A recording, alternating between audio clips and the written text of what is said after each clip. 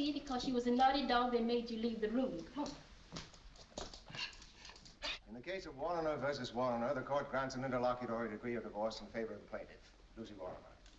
The divorce, if not further contested, will come final 90 days from this date. The plaintiff and the defendant will then be at liberty to make other marriages if such be their desire. One moment, Your Honor. There's a matter still unsettled. The matter about, Mr. Smith. Yes, Your Honor. Mr. Smith. Who is Mr. Smith? Mr. Smith is their dog. Oh, Mr. Smith is my dog. Is that so? Silence. But you see, Mr. Smith belongs to me and she has him. Very well, go ahead with the matter. The animal is now in the possession of Mrs. Warner. It was he whom you ordered from the courtroom at the beginning of the trial for contempt. Mr. Warner wishes to have him because, Because he's mine. He is not. Oh, he is too. He is not. Silence! He is not. Mrs. Warner, will you step up here and tell me why you persist in regarding the dog as your personal property in order that the court may decide whether or not he's to remain in your possession? Nothing would please me more.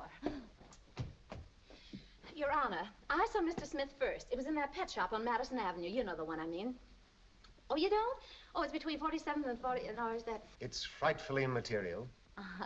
Well, you ought to know.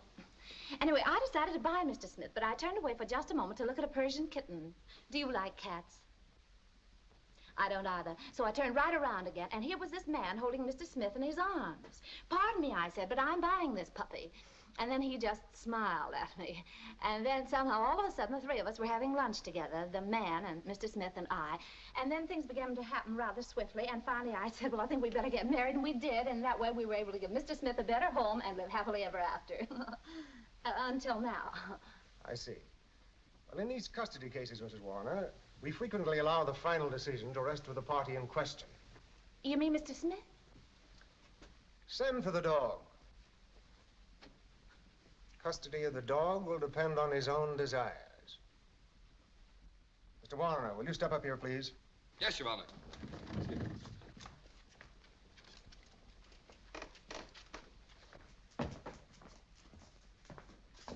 Unfasten him.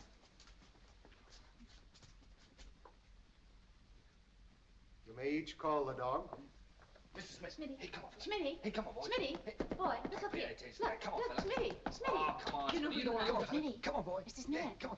Come on, fella. Look up here. Come boy. on, what's the matter? Don't pay attention to that. Come on, Smith. Smitty. Come on, boy. Look up here. Come on. Look up Pay here. attention to that. Come on, Smith. You know me. Come on, boy. You know come on. when he Come on, likes fella. best. Come on, boy. You don't want to miss those fishing trips. Come on, fella. Come on. Smitty. Come on. Smitty. Smitty. Look up here. No, don't. Oh, come on, come on. Smitty. What's the matter, fella? Come on. Come on, boy. Hey, listen. Ah, I win, don't I? Custody of the dog is awarded to Mrs. Warner. Oh, well. Oh, well, look, Your Honor, I don't think that's quite fair. I ought to be able to see the dog twice a month or something. I'll take it under advisement. Goodbye. Well, thank you. Goodbye. Goodbye, Your Honor. You won't forget to do that, will you, Judge? I'll take it under advisement. Yes, but when will you know?